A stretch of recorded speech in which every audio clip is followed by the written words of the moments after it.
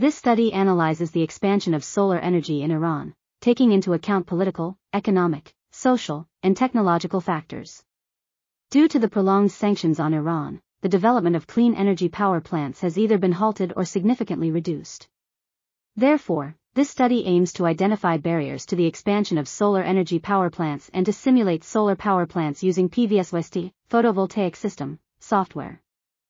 The study is unique in its approach of combining technical analysis with social sciences to facilitate the implementation of solar energy expansion in remote areas.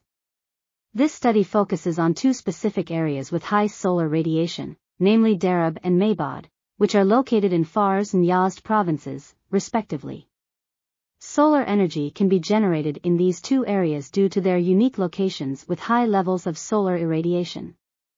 To achieve this goal, the technical analyses focus on simulating the performance of a 9 kWp, kilowatt peak power output of a system, grid-connected polysilicon, poly-C, photovoltaic plant for Deve and a 9.90 kWp plant for Mabad. The simulation is conducted to obtain maximum electricity production and. This article was authored by Armin, Razmjoo, Arezoo, Ghazanfari, Poul, Alberg, Østergaard, and others.